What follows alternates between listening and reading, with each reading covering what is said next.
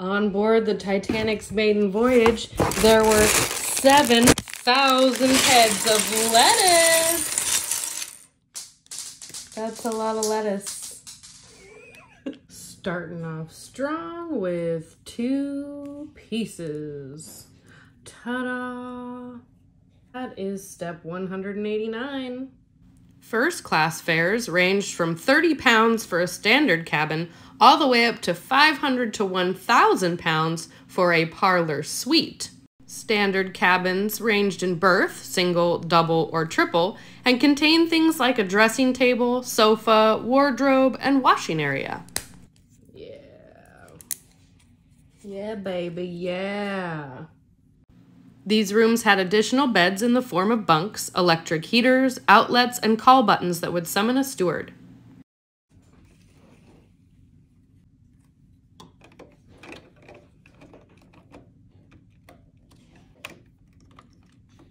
There was no room service as you would think of it now. Tea and pastries were served in the morning in their rooms, but otherwise, first-class passengers had to go to a dining area for food. Oopsie daisy, I was supposed to go up one more so that there was a little hanging off like that. Okay, then we flip it over. A lot of the suites on the ship had private entrances, servants' quarters, wardrobes, and ensuite bathrooms. I don't know what to call these, but they're super cool. Kind of reminds me of maybe like a shield in battle. You make a shield wall with multiples side by side. Dun, dun, dun, shield wall. The 4 parlor suites were the most lavish of the first class accommodations.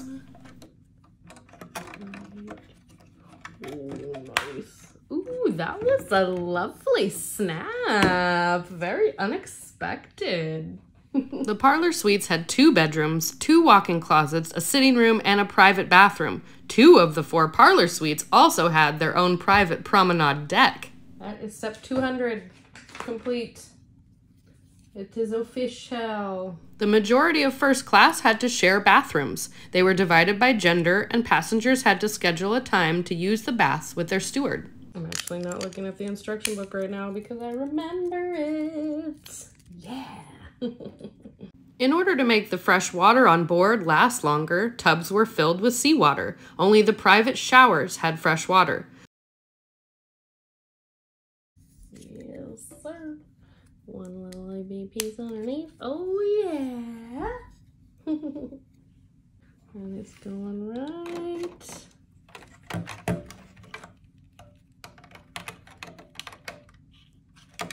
There. Yep. Laundry wasn't done on the ship. Only pressing and polishing services were offered for a fee.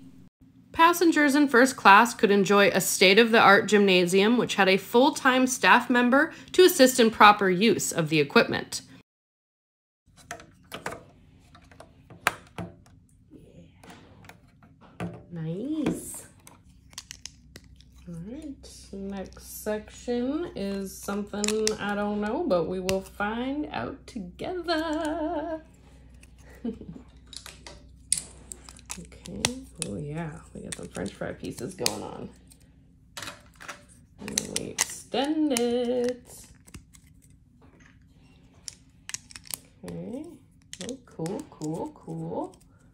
Couple more barrels at the end. Okay. A variety of rooms to socialize were available: lounge, reception, reading and writing, promenade decks, and a smoking room for the men. They could also play squash, get a cut, shave or style from the barber, or take a dip in the saltwater pool. The quote-unquote Turkish baths were actually a collection of rooms: a temperate room, cool room, hot room, steam room, electric bath, and shampoo rooms.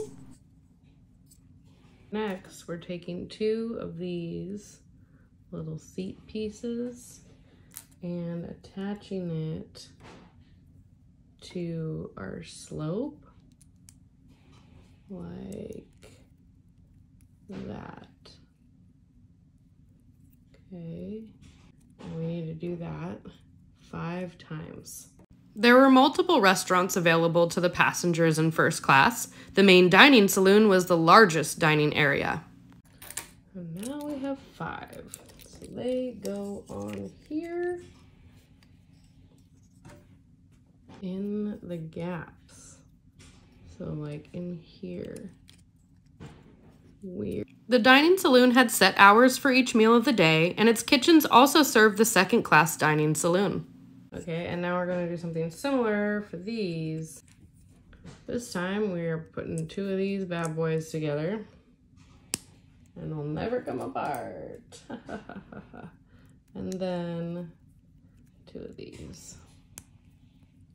The first-class dining saloon was also used for church service on Sundays. The a la carte was a more luxurious restaurant that served French cuisine and was considered one of the most luxurious rooms on the ship. And now these go like that. Café Parisien was an extension of the a la carte restaurant.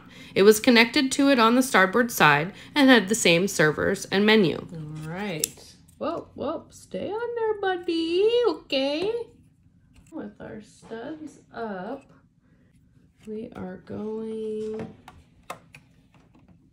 like that. Wow.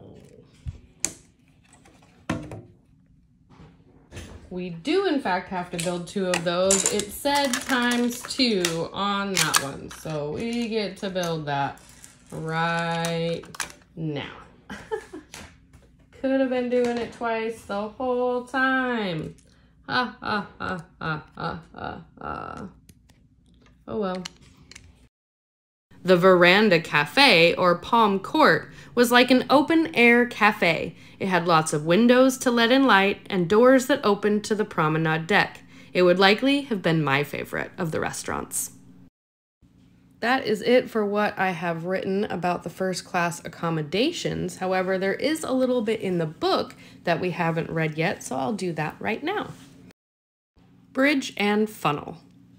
In this second section, the hull reaches its maximum width, 18 modules, or roughly 5.6 inches, 144 millimeters. I'm going to do it differently this time.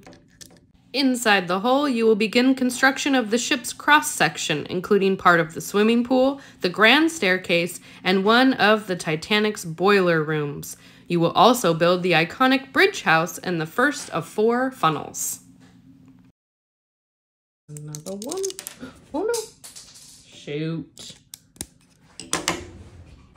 It happens. There's also a little bit here in the book that says a hidden locking mechanism inside the grand staircase allows the entire ship to connect securely together. We're hitting that 1 minute left mark, so I am going to ask you to subscribe if you have not and say thank you if you have already. Beautiful. Look at that. Massive. Down here, we're covering up this little bit here, rounding off that edge. Okay, our black smooth piece is coming right there. To finish that. Other side. We're finishing this little round off corner edge bottom part, and voila, that is it. Finite. Okay, so today wasn't too crazy fancy, but we did get a lot of the outside of this section put on. So that's pretty awesome. Bag 8's gonna be even better. It might even be great. Oh. The OGs know.